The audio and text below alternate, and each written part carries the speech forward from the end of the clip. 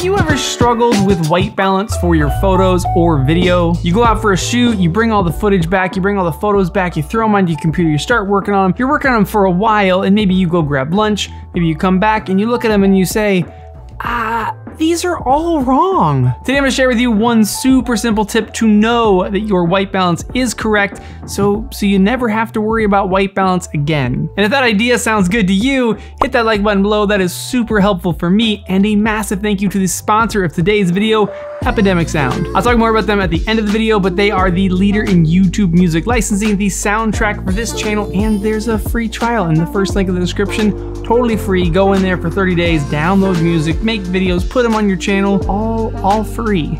I don't see why you wouldn't. Okay, today we are gonna be using a very simple tool. The one that I have is a little expensive, but it's because it has some more features to do some other things. But the tool that you need to get your hands on is a neutral white card. I'll put some links to them down below. They range in price. Again, this is an expensive version right here. This is the X-Rite Color Checker Passport Photo Edition. I just ordered the video edition today, which is what made me think to make this video for you guys. But this is the photo edition, and on the first page of this guy right here is a bunch of color references. This is so I can take all these colors, I can take a photo of them, I can bring them into Lightroom, and I can actually create a custom calibrated color profile for whatever camera I'm shooting, for whatever lighting I have. My colors will look exactly how they're supposed to look. So that's why I sprung to get the more expensive version. It's also in this super dope plastic hard case that's really thin. I just kind of slide it in my bag, doesn't take up a lot of room, pop it out whenever I need it. Yeah, it is a little pricey though. I think it's like $130 or $140 for this version. Again, though, in the description below, you'll see links to much more affordable options that will do the same thing.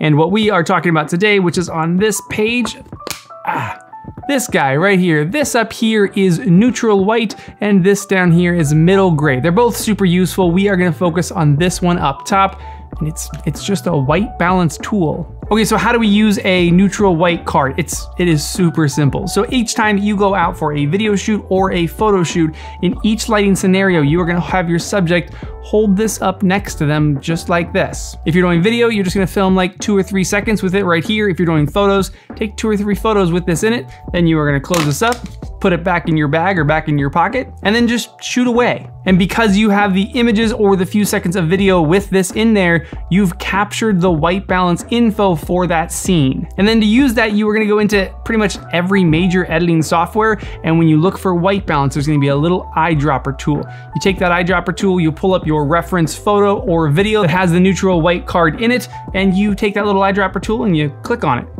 That's it, perfect white balance. And then you just take those white balance settings and you paste them across all other photos shot in those same lighting conditions. And same thing for video, you're gonna set white balance off those 2-3 seconds and then just paste that to all other shots that were in that same lighting condition. Now you might like an image that's a little bit warmer or a little bit cooler. You might like to push your greens or push your magentas a little bit. That's totally up to you. That's a preference thing, that's a style thing. You could do that. But in order to do that, the best place to start is from a proper white balance using the neutral white card. Now the caveat here is that you need to use this every time the lighting changes. So now in a very controlled situation like this, I have one light here, I've got one light. This is not gonna change. I could sit here for 3-4 hours and nothing will change. So I only have to do this one time. I hold it up before one of these shots, I do this, and then I'm ready to go. I put it away and I shoot my video. But if I'm out on a photo shoot, every time that I switch spots, I'm gonna have my subject hold this up again. So if I'm shooting one spot, maybe it's backlit through some trees, I'm gonna have them hold this up.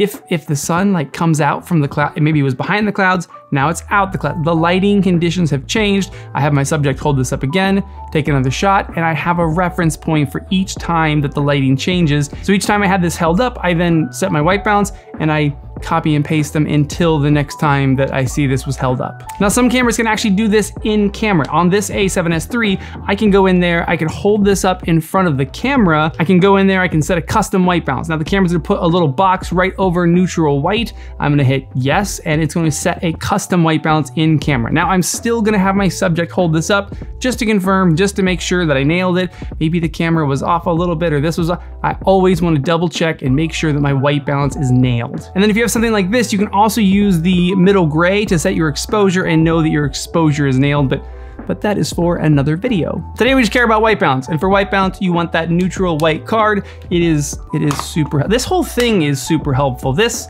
This front part for photos, very cool. I'm super excited to get the one for video because it has some neat tricks also. But now you know about a neutral white balance card, and you will never have to worry about white balance again because yours it's gonna be perfect. And then again, once it's perfect, you can tweak it and add your own style to it, but you'll know that you started perfect. I hope that helped you guys. If you did, hit that like button, maybe think about subscribing for more videos like this, and a massive thank you to Epidemic Sound. Again, the leader in YouTube music licensing, but what makes Epidemic Sound so rad for me, at least as a creator, is that it learns the songs that I'm using, and it has a recommendation engine in it that recommends me more songs like the songs that I've downloaded before, like the songs that I use in my videos. Because 35,000 music tracks, that's a lot to go through. That's hard to find the music that you want. So once you've done that 3 or 4 or 5, 6 times, Epidemic Sound is then gonna know this guy likes a certain kind of song. I pretty much only use instrumental songs on this. I don't have any vocals on my tracks. So Epidemic Sound isn't gonna recommend me a song where someone's singing. They know I like instrumental tracks. Yeah, check them out. First link in the description, Epidemic Sound, free trial.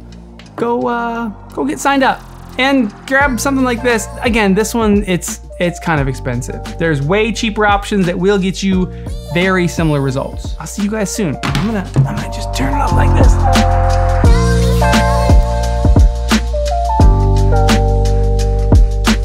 Did that? Oh my gosh.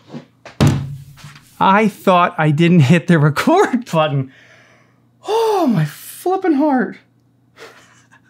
See, I can't see up here if it's record. I can see there's like a little gap and I can see my screen back there. That says record. This monitor does not show me that I was recording. I thought for a minute that when I stopped recording, yeah.